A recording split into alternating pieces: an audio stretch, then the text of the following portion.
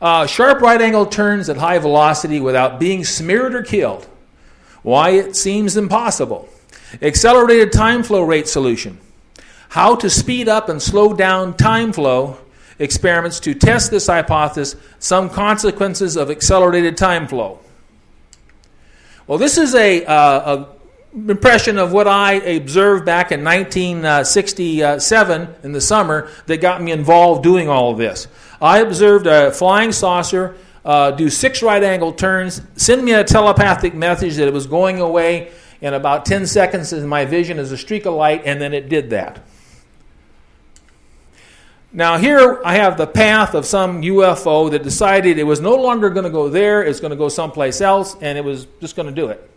And in a very short distance, a curvature radius of 500 feet in my chosen example, and a velocity of 1,000 miles an hour, just a little below the speed of sound, it does this little turn. You can put those numbers into the standard acceleration formula that you experience in a turn, and you come up with 103 Earth Gs.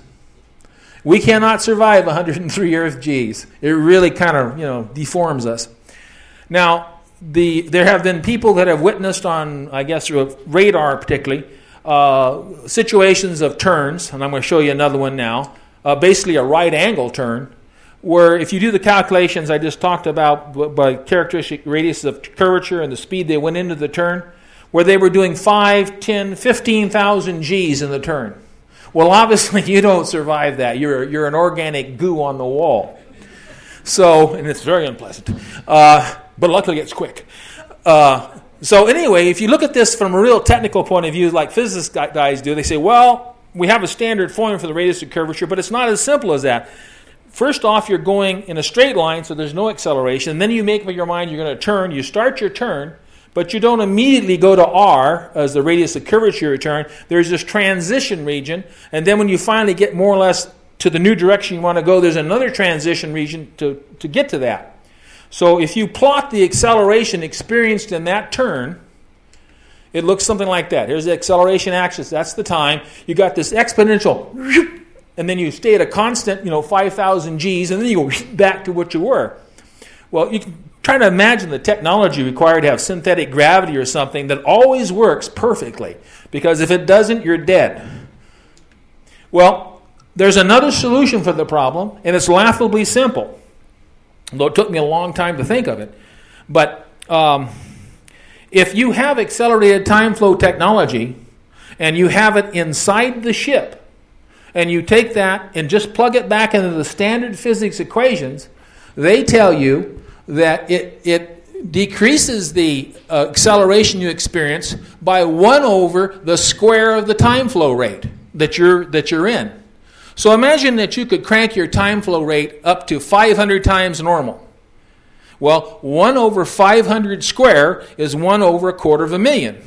So when I told you had 5,000 Gs normally calculated, well, if you had 500 times normal time flow rate inside of your ship, that would decrease it by 1 over 250,000. In other words, you would now basically experience the turn more or less as just a change in viewing angle from the portholes. You don't get smeared. But how in the heck can you change time flow rate? Okay, here's my big hunch, my big guess. That's all it is. I can't prove it to you. But simple experiment, you can check it out if you've got the right university and funding. Up here, open-minded and the money. Now up here we've got north-south, or on the bottom north-south. So imagine it's north-north or south-south. My hypothesis is this. One combination of equal like magnetic poles facing off against each other cause time flow rate to increase, and the other combination causes time flow rate to slow down. And there's a simple way to test it. Put a watch in there. Standard physics tells you if you have north-north facing off against each other or south-south facing off against each other, since they're vector fields and one's going this way and the other's going this way and they're equal strength, they nullify each other, so nothing should be happening in there. I think that's a mistake. I think it, like I just told you, it changes time flow rate.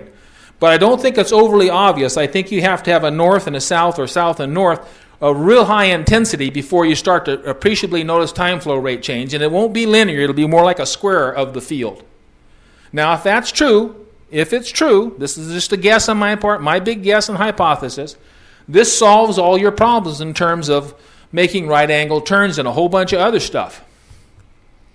But I figure you're going to have to be able to have really neat superconducting magnets that go up to a million Gauss or better. And you just put one set in your ceiling of your craft and another in your floor. And there's a few other things you have to do too. This here is like a flight path of UFOs that have been photographed. One particularly sticks in mind was down in Australia some years ago.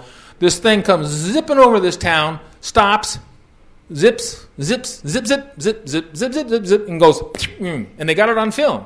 And anybody that looks at it says, that's totally irrational. Right, if you're living in our time flow rate. But if you're living at 500, 1,000, or whatever time flow rate, one place they stop, each of the vertexes is places where they stopped at. Well, that was the museum they were checking out. The next one was the hospital. The next was City Hall. The next was the park. The other one was the sewer plant system. And, they did a tour and they left because they were late for the rendezvous with the starship. So it makes sense if you have accelerated time flow. We right now are coming against a technological barrier of computation with our computers. Everybody's saying, we can't go any faster. Silicon just can't get more chips and more. We're running out of time and speed. Well, if you've got accelerated time flow, you can take your 1 gigahertz microprocessor, your whatever, and put it in a, let's say, 1,000 times normal time flow environment. Now your new problem becomes getting enough data into the computer for it to keep working. We can't get enough data in there. It wants more data. We just can't get through there quick enough with it. Laser light beam formation. Well, that's too. I got time to go through that. Tractor beams. Creating them, uses for, consequences. How to make a tractor beam. Phase-locked, plane, polarized, overlapping laser beams can form a tractor beam for moving objects around, like people and cows. And phase-locked, plane, polarized, overlapping microwave beams can also be a tractor beam because all they are is the same type of energy at just two different frequencies and wavelengths. So I got one beam coming down this way and another beam just like it, and they're phase-locked. That's key. What that means, they're riding in time locked to each other. And they form this interference pattern zone right here, this zone here. And this interference zone travels into the surface that we want to influence with our beams. Well, if you do the calculations, they're standard physics calculations, somewhat hairy, but here's the bottom line. As long as the interference pattern of the two beams is absorbed in the surface within less than 1/4 wavelength of the light or radiation used, like there's that little place there, that's the from there to there, that's the wavelength. So if you're using a material that this wavelength or frequency of light is highly absorptive in, and such that it's absorbed within 1/4 wavelength of the surface, the net force on the surface is back towards the beams. And that's a tractor beam.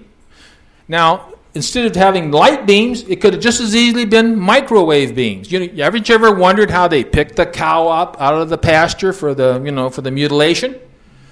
Well, hey, they just say, that cow is mostly water. Let's look at the absorption places for water. Oh, here's a good one. Let's use that one. Oh, he's a Guernsey. Well, I'll go over and use this one.